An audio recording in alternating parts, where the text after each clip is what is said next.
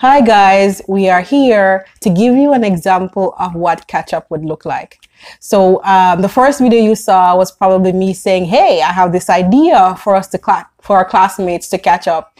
And I've had like 2 responses. People are like, yes, Nackia, I'm all in, everything is good to go. Yeah. And then some people are like, I'm all in, but tell me how I participate without actually having to go on camera. And then some people are like, yeah, I'm good at going on camera. Then some minutes pass by and then they say, well, does it mean I'm going to get my questions beforehand? And I'm going to be nervous. Oh, Nackia, I'm scared. So I said, let me go first so you can see what this looks like. And my cousin has volunteered. Yes, I have. My cousin is Loy, if anyone doesn't know. Hi. And she's been with me for a couple of years now as she travels back and forth. And she is amazing and her cooking is fantastic. So Loy, you want to introduce yourself? Hi, I'm Loy. And as Nackia said, I'm her cousin. And today we're going to do our first official video of Catchup. All right. So I have a list of questions here and you're going to be asked the same question. And I'm going to hand it over to Loy so she can go through. But the anatomy of Catchup is we have 3 major sections. We have today, so we can know what you're doing today. Then we take a look back in terms of yesterday. And then the last section is looking forward, knowing what we know today with our lessons learned and sharing that. All right. So with that, I hand these questions off to Loy. Okay, here we go, guys. So, Nackia, today we're going to talk about Catchup. And first we're going to start off with now. What have you been up to now? What have I been up to now? What have I not been up to? I think Eli, that's my 3rd born. He is 5 and Elisha has lived in 5 states. Wow. But either way, so back from high school, I went to Teachers College and I came to the US. Did engineering. I thought I was going to teach in the US, thought that I will go to jail. So I did engineering instead. After graduating, went to GE, and that's when we started to move around. But right now we're in Cincinnati and we're loving it. So right now I have 3 sons. My firstborn is Joshua. David is my secondborn, the boss of the house. And Elisha is our baby, our sweetheart. I'm married to Nackia Salmon, which I've known since I'm 9 years old, but I didn't like him no matter what he tells you. And we've been married now for 15 years, I think. Wow. It has been a journey. And that's it. That's so far. So how about work? So what do I do for work? Every time somebody asks me that, I struggle with trying to figure out how to answer that question. But the most simple way to put it, for this role that I'm in, we are changing our IT systems and our IT landscape. I sit on the business side. I used to be in IT, but I'm like the middle piece in terms of I know the business speak and I know the IT speak. So trying to make sure that we're on the same page as we transition from one IT system to a more modern IT system and making sure that we also change our business processes. So I kind of lead that effort with a large, humongous team and I'm a member of that team. So that's what I do today. That is fantastic. That's great. Great accomplishment. So other than work, how about family-wise? What do you do with the boys, your husband, and stuff like that? Family, what do you do? How would you term that? Well, how would you describe it? So I think for our family, to be honest, playing with the boys are all nerds like their dad and they love devices. So in our house on the weekend, it's them playing on their devices while mommy watch them or watch cartoon or we catch up on the latest movie. One of the things that we also love to do is, especially me and you, is that we just sit and watch like a whole series for the whole weekend. We come up when we eat and then we come back. Like one of our favorite was House of Cards. Yes. I still can't get over. I know. It's not going to be the same without Frank. It's not going to be the same. But as a family, we're pretty low key. We kind of stay in and we're trying to change that in Cincinnati because we normally go to one state and by the time we're leaving, we're no wiser because we stay home. But that's basically it. So would you say we're boring? Well, yes. We're pretty much boring. Netflix. Yes. Okay. So because of that, we don't have much hobbies that we do, right? So I was gonna try to say hobby, but we don't have much hobby. Hey! I started painting. That counts. Well, yes, fantastic painter. Yes, Fantastic painter. I started painting, and doing this project is now a new hobby, which I'm super excited about. Which is great. So now she has something else to focus on. Just a little secret there. So moving on. All right. We're gonna talk about high school. High school. When I was skinny. High school. Oh my God, I was so skinny. It was amazing. It was amazing. You wanted to go naked back then? I know. If I knew that through life all this stuff is gonna change and gravity was gonna take a toll, I would walk naked down the streets of Salvamar because my body was amazing. And you would have said, "I've done that. I've done that. I can do this now." But now, no, you know. So take me to back to your high school days, like with the teachers and stuff like that. What was like my favorite teacher? Yeah.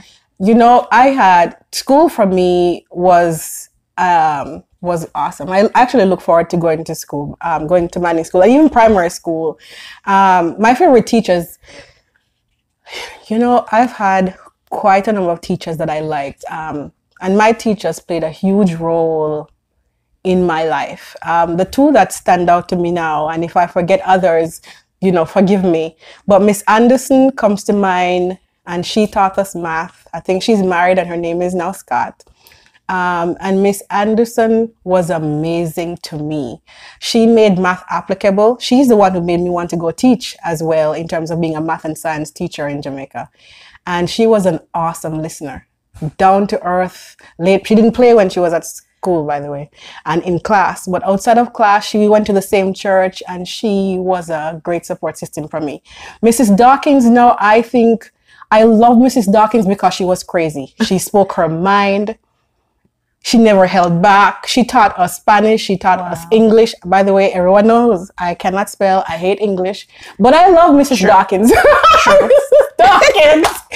Mrs. Dawkins was with me throughout high school and through some challenging times even after high school.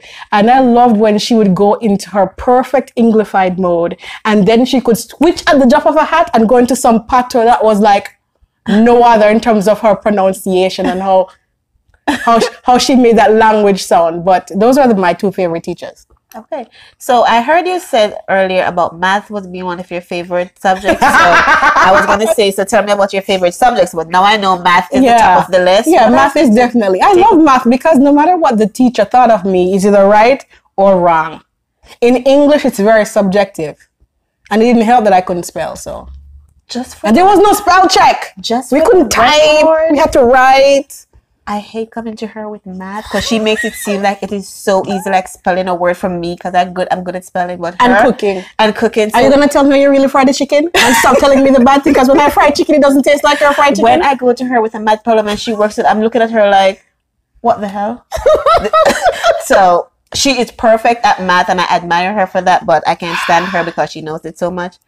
Talk about memories. High school memories. What favorite memory? Oh my gosh, there's so many memories. Some are good to share and some are not so good to share.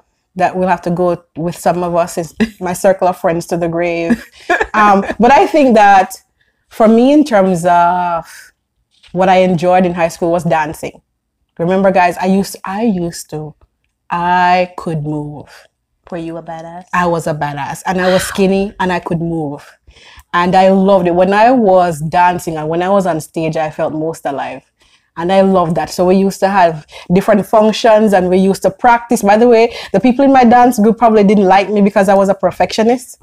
And of course, I've changed. That's a lie. I'm still a perfectionist. But I used to say, as soon as they're going to move around, do it again. And we'd practice and I'm like, do it again. And they would like hate me. But at the night of the performance, when we totally just mash up the place, they would be like, that was amazing. Awesome. Then they love me until the next time we have to practice and they hate me again. But that was my favorite part of high school. So scaling it down a bit, Nackia, we're going to talk about personality. What about personality now? Describe what it is you like in high school. And what I'm like now. And what it is today. Well, in high school, I was one way, and then today I've changed. Do you believe that? No, that's yes. I think in high school, I would say, well, how would I would describe my personality or my classmates? I would say I was a class clown. Really? In Jamaica, they would say I'm a feisty bad, I'm a dark, I'm easy to get upset. I think I'm the same. I think in terms of my personality, I'm still super fun. I would say I was less confident then. Okay. In terms of confident in myself. I think now I'm a little bit braver because I've gotten some hits and gotten back up in this life. I think I'm working on my patience. I'm working on being level-headed, but I am still dark. If you just look at me wrong, I'm ready to be like, and I have to talk to myself. I said, hold on, is this real? Is this really a threat? Am I overcorrecting? But the base of Nackia, I think, is still the same. But I have learned quite a number of lessons because I want to live my best life. So I'm still working at it. I'm a work in progress. So you would say you've grown I've grown a lot. I've grown a lot. And you've now been able to say, okay, this is at this level, and in order to move forward, I have to think outside the box and go here. And go here, right? I guess we are both growing. You can balance it now. I can balance it now. I would say you're more bold. You think so? I think you're more bold because before, certain things you were like, no, I don't think I can do it. But now you're like, I'm going to try it. And if I fail, I say, but you are more bold. Yes. And you tend to say, I can do this. I've seen you grown. I'm proud of you. Moving forward. I can't wait when I have to interview you. But thank you. Yes. So, yes, I would say you've grown and you are living your best life. Thank you, cuz. Okay. Moving on. We're going to go back again. We're going to talk about the yesterday. The yesterday. What about yesterday now? What did you believe about yourself that was totally, in quotation, bullshit? Now that you look back. You know, there are so many things. I know. There's going to be a lot. There's a lot of things that I thought about myself in so many different areas that were wrong. Areas in terms of just me, areas in terms of relationships, you know, dating, friendships, that was total BS. But I think in high school, in terms of what I believed about me that I had to work through, that is total BS, that I thought that I was ugly. I believed that I was ugly. Yes.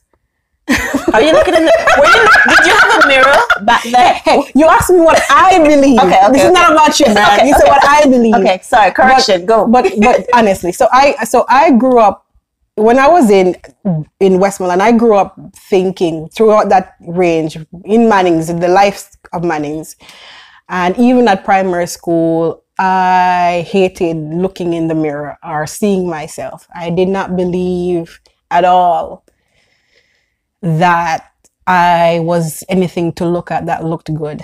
To me, when I look in the mirror, I didn't like what I saw, and I didn't believe. I didn't believe that what I saw was something that was beautiful. And when I moved to Kingston, and I was going to Holy Childhood, I remember I was in sixth form, and I think I was the head of the sports club, you know, that you have different houses. Right. And there was one student that was looking for me, I hear, and they were like, you know, I'm trying to look for this. And I was new, so they didn't know me, and I didn't grow up there, you know. And they're looking, and they said the words that they used to describe, you know, the little sixth former man. And I had very short hair at the time, almost bald. And she said, you know, the cute sixth former that has very short hair and her skin is like so clean. Do you know that sixth former?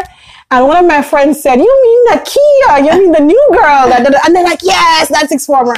And the only thing I remember from that conversation was cute. The cute girl. Yeah. And I'm like, she said that? And I'm like, huh. The cute girl. And that's and that's when I'm like, That's a wake up call. Just a little nudge. And then then over the years, I think that's the first nudge. And over the years, I had to start talking to myself. You said that you're in beautiful. the mirror. Yeah, and look and said, you are beautiful. I also wanted to be browner. Oh girl, I wanted to be browner. I wanted to have long hair. By that time, no one knew I could buy it. Now I buy it and I put it on. I wanted long hair, and I said if I had long hair and pretty if I was skin. pretty, brown, light skin, then my world would be perfect, and it would be so much better. And that was not true, because now I buy the hair and it's still not perfect. The bleaching, no, I'm working on it. Still won't work. I'm joking. I love my skin. I love my tone, and I've come a long place. Still working on it, because for me, I had when I was pregnant with Elijah, right, for 6 months, I had Bell's palsy, where half of my face was paralyzed. Wow. I know. Half of my face was paralyzed, and thank God most of it came back, but it's still there. Right. And so I'm conscious of it, and I have to tell myself, it's okay. Own it. It's okay. Yes. It's okay. You can get over it. It's a part of you. It's a part of me. And I'm just so happy that a lot of people, some of them, it didn't come back at all. And You're most blessed. importantly, Elisha is alive and he's fine. And at that time of my pregnancy, Super I thought I was smart. having a stroke. Yeah, and super smart. Super smart. Super smart boy. Very smart. So you have had a journey back in the day. And this is the short version. You've come a long way. Yeah. You're super beautiful. Thank you. So just in case you still have that little thought that in the back of your mind, no. When you walk into a room, you own it. Thank you, cuz. You do. Fake it till you make it. You own it, yes. And back then, I don't know what was going on with you, but I'm glad you've grown past it. Or I think she does. I'm working on it. So now, Nackia, talk to me. What advice would you give your younger self? So, I wrote these questions, right? And even though that you're asking me, even though you're asking me, let me rephrase it again, because I'm going to go back a little bit. Just now, if it's not on the paper, you can't ask, man. It's on the paper. Just now, we talk about back in the day, and you said you thought you were not beautiful. So the question I'm still going to ask you, but with that thought that you had back in the day, what advice would you give your younger self, especially because you thought you were not beautiful? Oh, if you look at it from only the beautiful piece, would I use the beautiful piece? All right. So if I could go meet Nackia, the skinny Nackia, first of all, I'd be like, girl, stop wearing clothes. But if I could go back to the younger Nackia, the low self-esteem Nackia, low self-esteem Nackia. I would say, I would tell her, everyone is jacked up. Everyone has their issues, and you are not alone. I would say your experiences are not unique. I would say that this season you're in will only last for a certain time. And what you're doing is that you're building this strong foundation that will catapult you into a badass. But you don't know yet. I would tell her that you are beautiful. You light up a room. You have so much booming energy that even you can't even control it. You don't even know how to gauge it yourself. You have a tenacity that will serve you well, and an ability to bounce back like none other. So even when you make mistakes, know that your strength is that you learn from it. And then you go back in being wiser. And I would tell her, you have an absolutely beautiful future. And there's so much joy that is filled in it. And hang on, because things will get better. Things will get better. That's what I tell her. Perfect. I don't think she would believe you though, but perfect. Yeah, I don't think she would believe it, but perfect. So Nackia, Yes. walk us through one of your most challenging seasons, and what did you learn about yourself? Which one of the seasons I'm like? I had many challenging seasons. In fact, I think there was just like a couple of years of just one season. Hold on. There's a word. There's a word in it. Most challenging. There's that word. That word. Most challenging. You know, I thought I had it right in my back pocket. I know you thought you did. I know. We always thought we did. Yeah? We always thought we did. But yeah, the most challenging one. I think the most challenging season for me was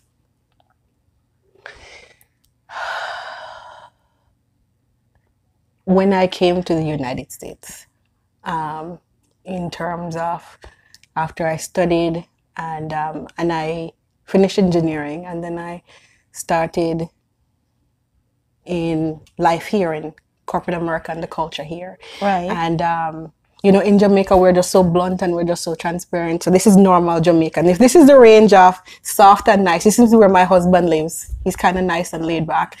And then this is where you and I live. Yes, you and I. You and I live in terms of very straightforward, very like blunt, and then the normal Jamaican. So I had to like try to be the normal Jamaican coming in and think I was good to go. But the culture was so very different. So I struggled to feel that I belong. Okay. I struggled to see, do I have a right to be here, and will I be okay? And most of the time I believe that I didn't belong and I would never fit in and I'm never gonna get it. And it was tough. So I tried to be like other people that they thought they liked. I tried to be quieter. I tried to decrease my energy. Wow. That had to be challenging. Okay. I tried to be so many things that you're not. That I am not, to try to fit into this mold that I couldn't fit into. And it pulled on me so hard. I even got sick at one time physically, and I thought that there was something else was wrong, but it was that. I was trying to be someone who you're not. Someone who I'm not. And then I went to a training class. It was an awesome class. It was like an off-peak class.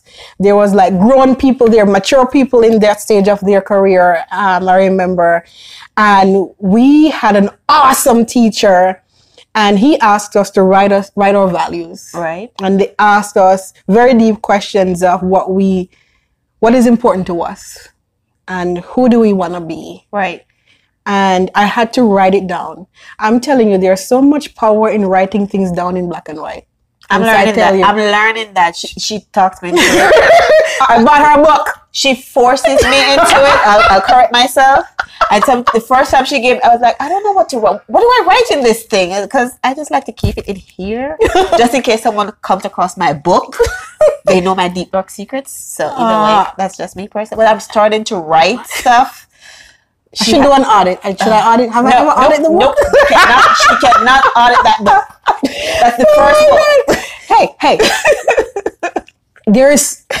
But seriously though, what has writing it done for you?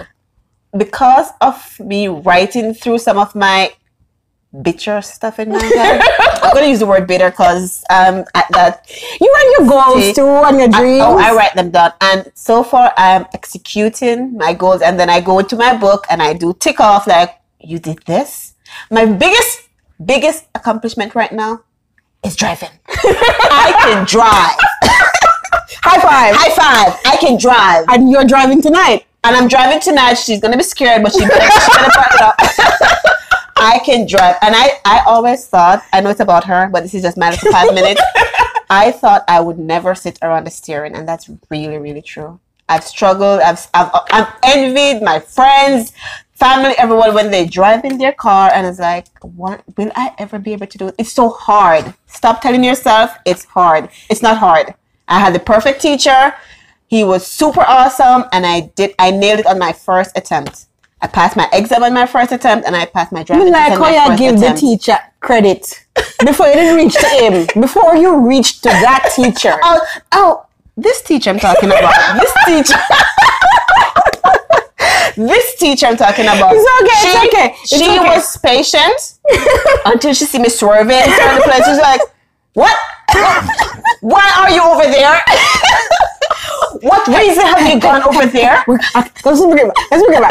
I was a very patient teacher, as you guys know, who know me But well. because of her, I was able to execute on my first attempt. She was perfect. And when I said I'm sick, she says, "For 2 hours you can make it. Let's go." 2 hours. She said, I was like, "I'm not in the mood." She said, "I know, but let's go." Every Saturday, I was out driving. Oh my gosh. Because of my beautiful You're teacher. welcome. The bill is coming in the Role mail. model. It wasn't for free. But she's so direct and bold. Sometimes I have to okay, I know that she's like that, so let's just work with it. But she is perfect teacher. She's awesome. She has her moments, but she's okay. Did I finish answering that question? I don't know, but we just went over a period of time. Walk us through this one. Wisdom. Yeah. Oh, so the challenging season. So yeah. So after I went to that class, we're back. So after I went to that class, I just went back to work saying, I'm just gonna work on doing me. Okay. And being the best version of myself. And so I stopped getting sick, and it was good. And I'm still walking that walk. It's something. It's not a destination. It's a journey. So see, we're still there. Learning process, learning journey, and she's still on that journey, and she's doing very well. I'm so proud of her. But we leave it at that. But Nackia, what does success mean to you? What does success mean to me?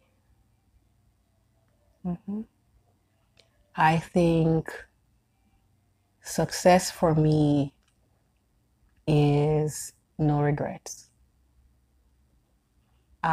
Making sure that for every opportunity I showed up and I'm my best. That's for me personally. Right. I think I also have responsibilities to my sons. I want them to be awesome men, strong men, humble men, loving men.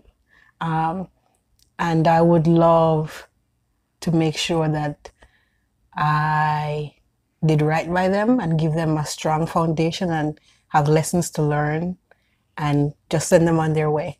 And in terms of my friendships, I want to continue to work on that and have those really close relationships for my girls and for my brethren too. It's not only girls. I have really good, awesome men who are good friends. And for Karen, for us to continue to do our best to walk this thing called marriage, because marriage kicks my ass. It's a journey for me in terms of humbling since I've been married and walking that walk. It's tough. Marriage is not for punks at all. Go ahead. I'm not there yet. So, what would you say you're most proud of? What am I most proud of? I am most proud of the relationships I've built over time. And I will say that in most of them, we've had good times and bad times. I've had friends that I was a hot mess with, that I wasn't good to at all. I wasn't good. I didn't show up as a friend. And yet they loved me through it. Or a sister. And they loved me through it. Or a daughter. And I think when I stand still with myself and I look at the circle around me, and the relationship that we have built over time, because it's very difficult. I know that I'm difficult. I know that I'm difficult. But it's worth when I look at my relationships with my friends outside of work, I am proud. when I look at my relationships at work and the support system I've had in different companies, and not just the where I'm at now or the business I'm at now. I have relationship that spans oceans, that spans companies, and it's diverse. I have different type of friends, different ages, different stages of life. That's what I'm most proud of. I'm most proud of my connections. And you try to maintain them. I try to maintain them, and when I mess up, I go back. Sometimes they call me out on my crap, and I said, I have to own my crap and say my bad, and they know. I call them out too. Some people are okay with it, some people are not, but I do tell you exactly how I feel at the moment. She does, but it's worth it. Hey, you too. I am not alone in this. So, at the end of your life, what do you want people to remember about Nackia Salmon?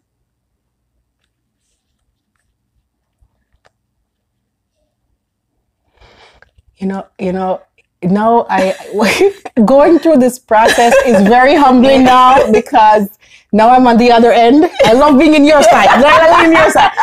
And it's so sad because I actually wrote these questions, but my goodness, man, they're not so easy to just answer.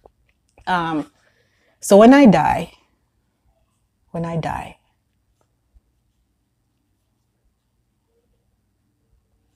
I want people to say she made a difference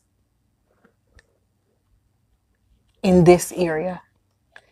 This is how she made a difference to me. I want them to say she killed it. Killed it! And she was a badass. And they will. But I want them to say that she didn't waste this thing, this breath that we have, this gift that we have. She didn't waste it. Wow. So cool. I'm listening, and I was about to say something and it just went through my mind.